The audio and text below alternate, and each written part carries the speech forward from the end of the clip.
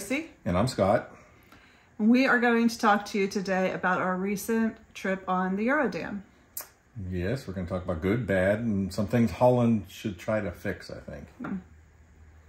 And getting on and getting off was easy. There was no delays. We got on in, I don't know, what, 15 minutes, you think, or something like that? It was fast. It was really quick. Enjoyed that, for sure. And the disembarkation was even faster. Yes. Just walked right off, so it was no big deal. So we ate at every restaurant. And enjoyed every restaurant. There was nothing, I don't think we had a bad meal anywhere. It was amazing how well everything went for us at the eating-wise. Yeah, there was nothing bad. Everything was good. One thing we liked was in the Lido, they are serving you the food probably 90 to 95% of the time, which is very nice. You don't have to worry about people handling the spoons or plates or anything. So that was really nice. I did enjoy that because I forget what cruise we were on last. It was Regent. People were surfing themselves. I didn't like that. Right. So that was a very good thing. The cabins were clean. Yes, very nice. Comfortable. We really liked, if you watch our video on the cabin tour, we really liked the lights that came on. They were motion detection. Yes, on the floor outside the bathroom. And the small night light in the bathroom was very nice. Yep. So that was really nice about that cabin on the Eurodam. The Rolling Stone Lounge and the billboard on board are separated, not like on the Pinnacle class ships. So they were able to do shows at the same time in those two venues. And both of them were packed. Every time we went to one, it was packed. So we had only ever experienced Pinnacle class with being on the New Staten Dam a few times. That was our only experience with Holland, was the New Staten Dam until the Eurodam. So we did enjoy the smaller ship. They had central shops, which was also different. And so it was nice that all the shopping was just in that one central area on deck 3. Yes, I think. Which was also very close to the ocean bar, which is where we like to have drinks prior to our dinners. So that was a nice area. And ocean bar on there is a lot larger than it was on Staten Dam. Yes, it's a very large area. And they had music. Yes. Starting at like 6 o'clock? Three-piece band. Or... So that was different than at Ocean Bar on Staten Dam. They were very clean all around the ship. We saw them cleaning constantly. Yeah, they're very nice because they were constantly wiping down the handrails, which was really nice. Last time we were on Staten Dam, that wasn't the case. No. So we were happy to see that. The staff was all friendly, and they have just recently updated their casino on there.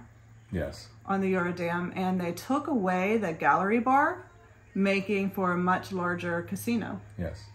So if you like casinos, then... Yeah, there was never... I went in there, 3 or 4 times. You went in a couple times. Never waited for a machine or anything. Yes. Plenty of machines. So those were our things that we really liked about the Eurodam. And now we're going to talk about some things that were not so great about the Eurodam. Number 1 was the main pool has a beautiful water feature, but it wasn't working. The whole time we were on, well, we were on there, what, 7 days? 10 days. It was 10 days. It was 10 days. And it never worked. And the roof didn't work, or half the roof didn't work, I should know.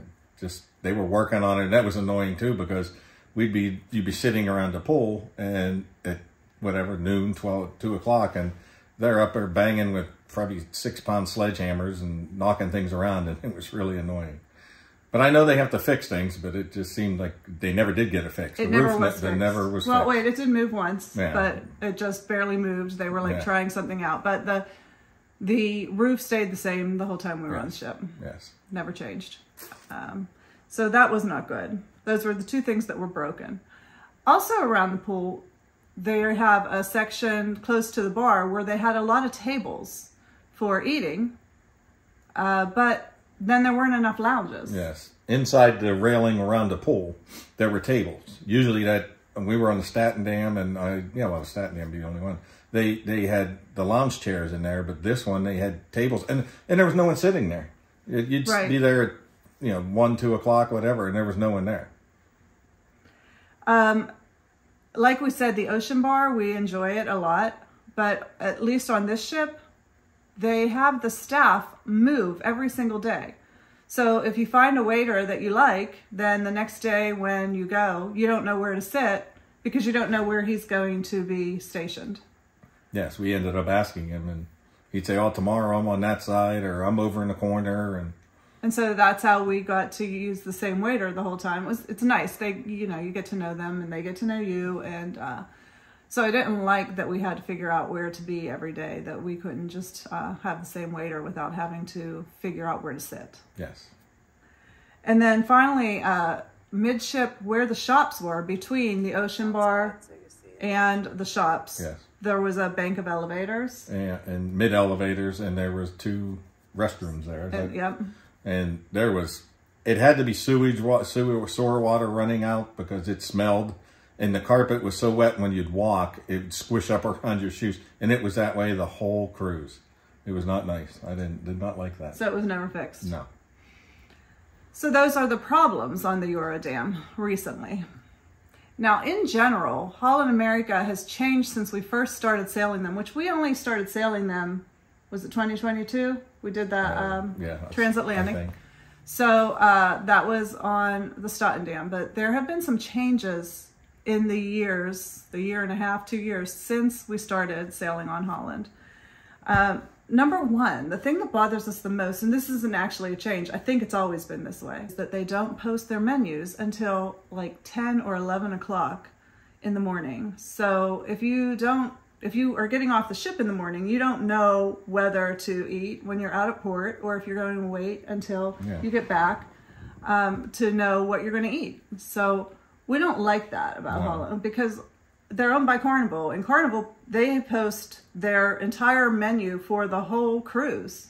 Yeah, well, they did when we went on it anyway. Right. Well, we haven't been on for a while, but when we did. Well, and Regent put it on there. And we knew, some of them, you know, the day before what they're having, so you can decide, if you want to eat out or eat at the Lido or eat somewhere else instead of going to the main dining room. So, we don't like that. I don't need to post it earlier. Yeah, the app and the website, just in general, are not really good for Holland America.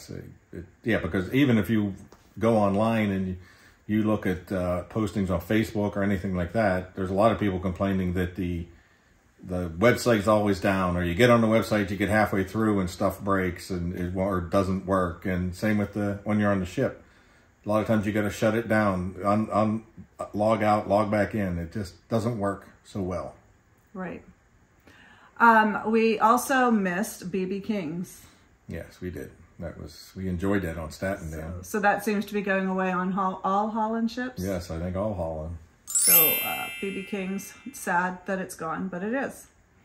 Also, recently, they have added receipts. So even if you have it all packaged, now they are making you sign a receipt. Every single time you get a drink, you need to sign. And in that receipt, they have a place where you put additional tips. Yes, if you want. If you want. And I don't know, it always makes me feel almost forced to leave a tip. Yes. Rather than just sign your name. But once we got to know our waiter, it worked out really well. Just leave him cash, give him cash tips. But you almost feel like you need to leave a tip. And we asked about that. Why are they doing that? And they said that it was because too many customers fought the bill and said that wasn't their drink. They weren't buying drinks or they didn't do anything, yes. So while I understand it, I also think that it's annoying to have to sign for your drinks when you Well, that's one thing nice about knowing our waiter, because towards halfway through our cruise, he didn't even make us sign a lot of times. He was just doing, he says, okay, there you go, because he knew we weren't going to cheat him. Right. So that's something that has changed since we've started going on Holland. And then the repeating of the shows. And I've heard it on other YouTube channels you know, it's like Humanity. We've seen it. I think that they've been the same. All the shows have been the same on Holland since like 2018. So it's 2024. It's time for some new shows, Holland. Yes. Even the one movie there, the video for Ferrari and Lamborghini, it's the same one I saw 3 years ago. So yeah, they need to do something. So that all needs updated. We didn't even enjoy very much. We tried to see a comedian. Yeah, he wasn't any good. So they do change comedians, but none of them that we found are any good. So no. They need to really up their game when it comes to shows. And then lastly, and the thing that I really do miss the most, is the beef Wellington and the lobster and the fillets. Fillets are gone. They're gone. They're not from the running. main dining room, unless you pay. Yes, that's the only way. So you have to pay. And, so they were gone on the Staten Dam the last time. Yes, and now they were gone on the Eurodam as well. So no more beef Wellington. You know, that used to be like the thing on the last night of the cruise, or second to the last night of the cruise on dressing night, but now it's all gone.